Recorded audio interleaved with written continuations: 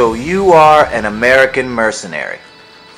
The PC standard would be contractor, if you will.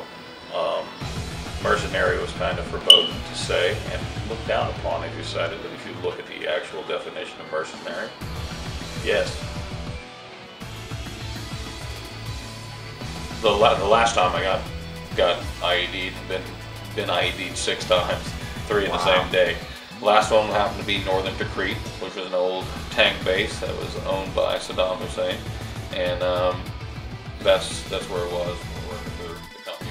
After the 6th IED explosion.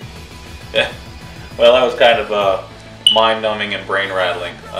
We were working on what was called the confiscated enemy ammunition, the CEA contract, and our job in life was to go through to all these old bases and reclaim weapons, ammunition, bombs, whatever, anything that went boom, basically, up to and including.